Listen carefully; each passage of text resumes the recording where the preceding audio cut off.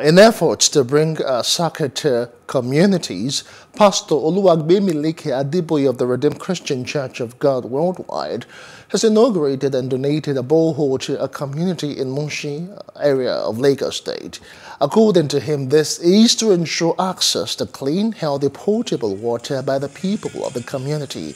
The inauguration of the borehole was part of activities to celebrate his 40th birthday, with a theme shining the light, which was marked with extravagant praise and thanksgiving ministration concerts at the venue. First thing that you look for if you're going to any planet is water. Water is the beginning of life. It's the first sign of life. Everybody needs water. So the easier access to water, as we found out from all the different issues we've had in life, COVID, etc., clean water helps and creates a solution for healthy living. So yeah, I mean, borehole is the least we could do. Some of us understand what it is, coming all the way from where we come from, that we know any help we can get, we will take it. So borehole, school uniform, improving of the living conditions across board is the least we could do.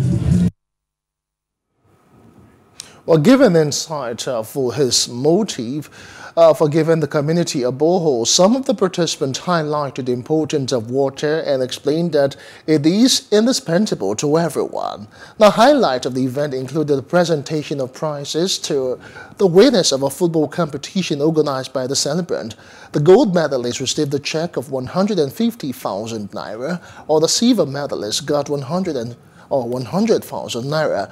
The medical services, including general medical checkup, eye check, and donation of free medical glasses to the people in need, were carried out.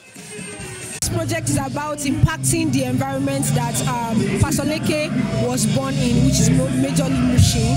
And we've seen since commencing the project, it goes beyond even us just celebrating his birthday, but us leaving an impact.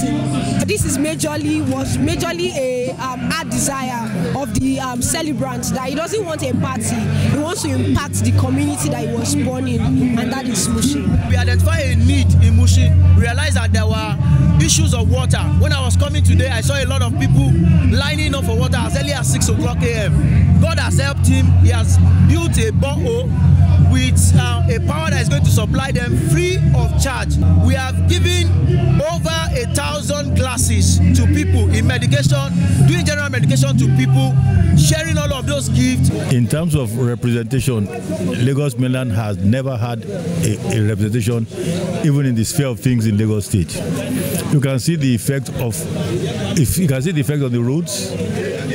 The road network is horrible. Electrical activities there's no electric. Virtually, there's no street lights at all in the Western West. The place is always dark, and it's like a dead end. Hello. Hope you enjoyed the news. Please do subscribe to our YouTube channel and don't forget to hit the notification button so you get notified about fresh news updates.